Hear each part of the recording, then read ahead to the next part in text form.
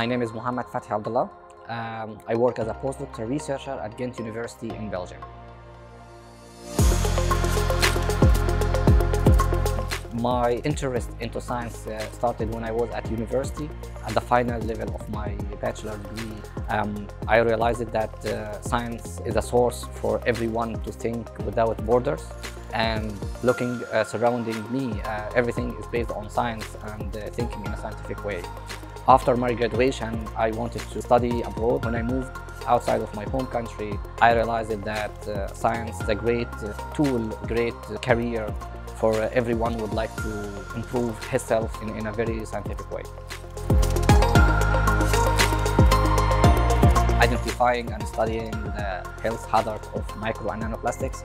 In more details, we study what can microplastics and nanoplastics affect the human body, especially on gastrointestinal tract and hepatic cells and liver. We do also study the natural toxins, which are present mainly in food and water, like mycotoxin and cyanotoxins. Furthermore, we study the combined toxic effect of nanoplastics and microplastics with these natural toxins together on human health.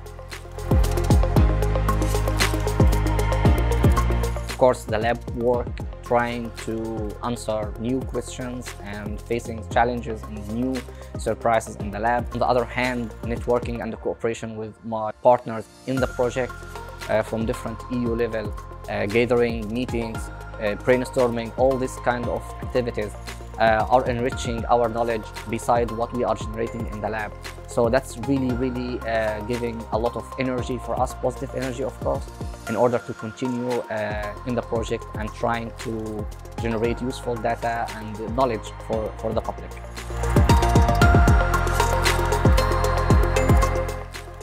Science is novel. We are trying to apply the state-of-the-art technologies and methodologies in order to answer the questions that we are facing. Applying these technologies is not easy in the first place. However, we do have the experience, but trying to apply what is the most innovative and the most updated technology is always a challenge in the beginning.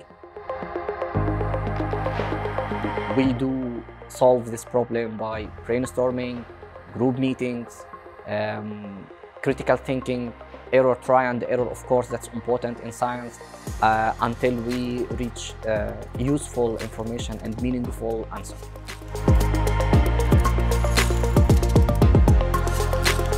That we can generate good data that policymaker can use it for decision. We will not be able to answer all the questions. At least we give the first hints and the first step that we can build up in the future more and more projects and more work in order to address all the questions. What I really like to see, and I hope, more cooperative work between scientists, because we do have a lot of experience, but it's still scattered.